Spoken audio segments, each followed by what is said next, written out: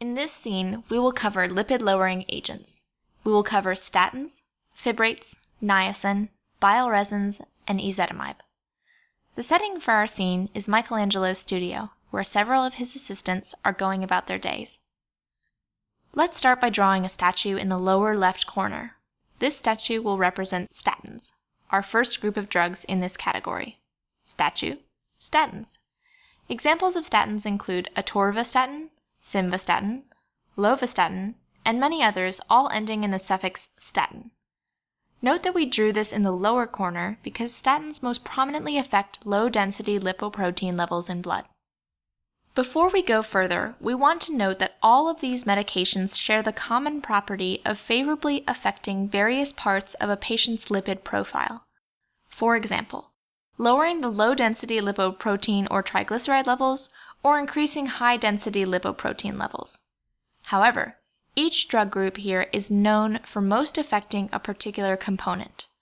For example, statins are most known to reduce the level of low-density lipoproteins, LDLs, so we have to put it in the lower corner.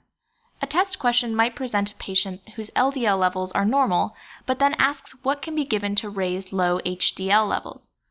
Or a question might present a patient with sky-high triglycerides. The answer to these vignettes and more to come.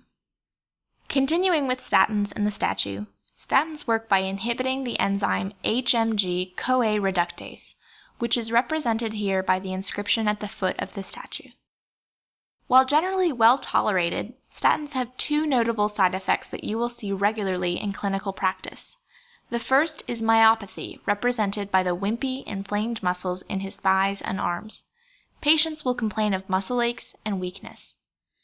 Fibrates and niacin, two other drugs we will introduce in the scene, also have the same side effect of causing myopathy, so patients are at increased risk when taking combinations of these for increased effect. In practice, patients are usually switched between various statins until a tolerable one is found. A second, less common side effect of statins is hepatotoxicity, which is represented here by the inflamed and bulging liver. Patients must be monitored for elevated liver enzymes. To recap, with statins, you want to remember that they primarily affect LDL levels by inhibiting the HMG-CoA reductase enzyme in the liver, and that the side effects are myopathy and liver toxicity. Moving on to fibrates, we will draw a big pile of fibers next to the statue.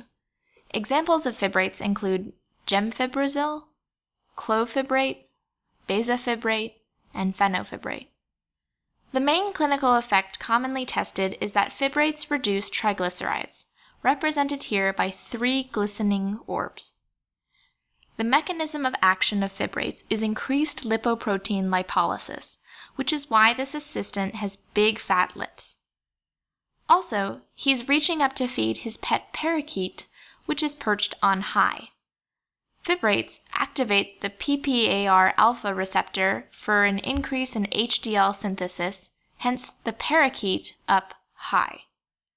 Like statins, fibrates can also have the side effect of myopathy, which is why this artist has wimpy, red, inflamed muscles like the statue. When you have a patient on both statins and fibrates, expect muscle pain. This artist is also standing on a stone platform to represent a second notable side effect of fibrates, gallstones. A question might present a patient with normal LDL and HDL levels but elevated triglycerides. What do you prescribe? Fibrates. Next up, niacin. Let's draw sunlight streaming in from a window.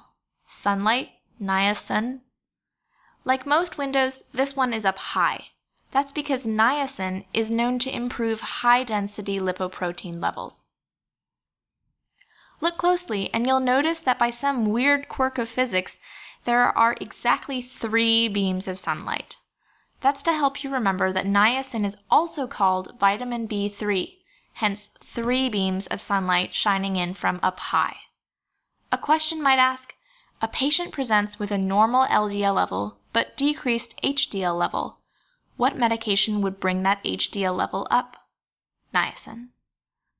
On to niacin's mechanism of action. Let's draw a chubby assistant with a belt tightly squeezing his fat waist. This belt has two effects. First, niacin inhibits lipolysis in adipose tissue, which is why his lips are bulging. Second, niacin inhibits hepatic VLDL synthesis indicated by his liver bulging. His liver is not red and inflamed to indicate damage. Here it is the normal brownish color, but it's just inhibited by this very tight belt. Now let's start drawing another assistant who will demonstrate important side effects. First, note that his face is red and flushed, a symptom often encountered upon administration. You can prophylax against this by combining niacin with aspirin, which is why his ass is so red. Along with flushing, niacin causes vasodilation, which decreases blood pressure. Next, we see that this assistant is eating a candy lollipop, which will give him hyperglycemia. Finally, look at his joints, especially that big toe, enlarged and red. That's gout from hyperuricemia induced by niacin. Moving on to bile resins. Let's draw a stone fireplace off to the side with a big lump of coal. Bile resin agents include cholestyramine, cholestypol, and cholecevulum, hence why we drew coal. Let's draw another rotund assistant snacking on raisins, specifically bile raisins, and gross, he's puking his guts out. Patients complain that bile resins taste terrible.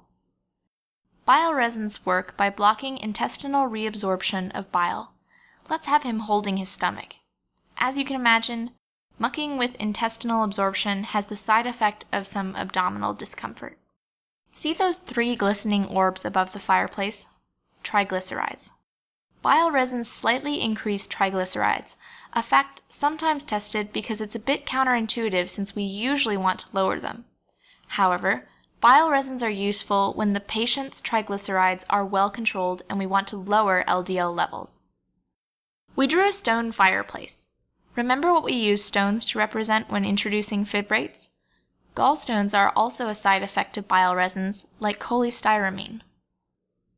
The last drug is ezetimibe, and we're going to use a zebra for this. We'll have the zebra entering the studio because ezetimibe blocks cholesterol absorption at the intestinal enterocytes. Notice that our zebra is blocked from entering too far. What's that coming out of this zebra's rear end? It looks like diarrhea, a common side effect. That's all the lipid-lowering medications now. Remember that questions often test the notable effect of each. To summarize, we have the statue representing statins in the lower left because they lower LDL levels. Fibrates, a pile of fiber, are also low in the scene because they lower triglycerides, 3 glistening orbs. Niacin as sunlight, the 3 beams of sunlight coming through the window, HDLs. Bile resins as a yucky snack, and the ezetimibe zebra blocked from entering the studio because ezetimibe blocks cholesterol absorption at the intestinal enterocytes.